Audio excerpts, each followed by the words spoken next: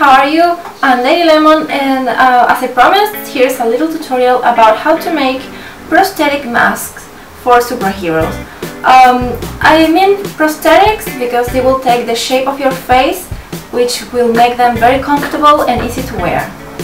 The materials we're going to use are the following: foam, 3mm or 5 or 1, whatever you have, scissors, a pen, a candle,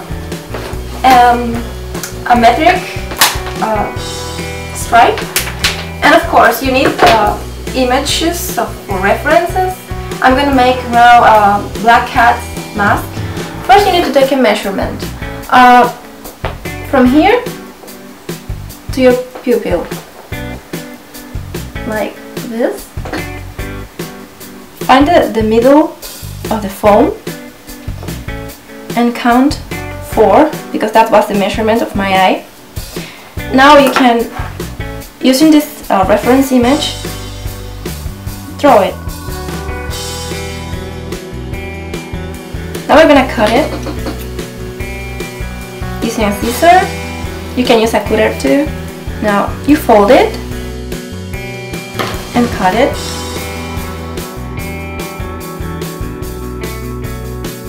Now fold it again.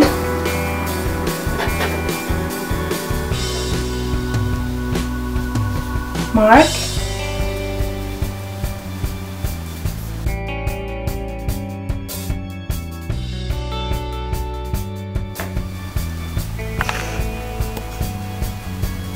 Now we have our mask ready.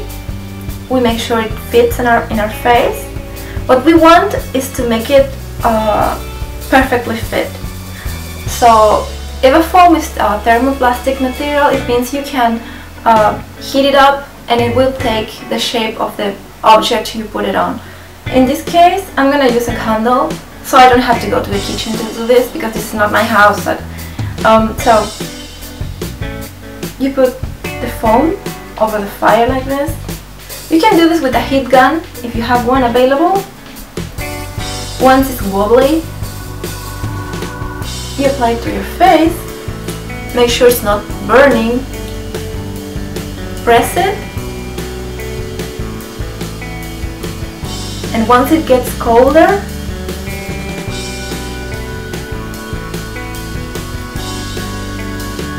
it's gonna take the shape of your face. You're gonna heat up every place in the mask so it can fit all the wall of your face. I'm gonna do that in my eyebrows. Careful not to burn it. You see, this is very cheap, fast, and looks really professional. You don't need to use latex or have a mold of your face to do this. You can even use tape to paste it to your face. The ideal glue is prosthetic glue, the one you use for fake noses and scars and latex. But if you don't have that available at home, you can use tape. Okay, there you go. And once it's finished, the only thing left, you can use just tape to paste it. But if you want to make sure that if you're very sweaty, if it's summer, and transpiration will make it fall, you can just simply put some stripes here and attach it to your face like this. Whatever you find convenient, you can put it down your wig and it's gonna work perfectly. In this case, I've used a really light foam, so you can see when I'm drawing, but you can do it on black foam directly, or green, or whatever the color you need. Or you can simply paint it using acrylic painting. You can use acrylic painting, or you can use a spray paint, it's the same. But I really recommend acrylic painting. And I guess I'm gonna use this one for my next version of Black Cat. So I hope you enjoyed this tutorial, and I'll be uploading more videos soon. Please subscribe, visit my page, and if you can support my work, I'll be very, very happy to have you as a patron. This is Lady Lemon. Bye, to the next video.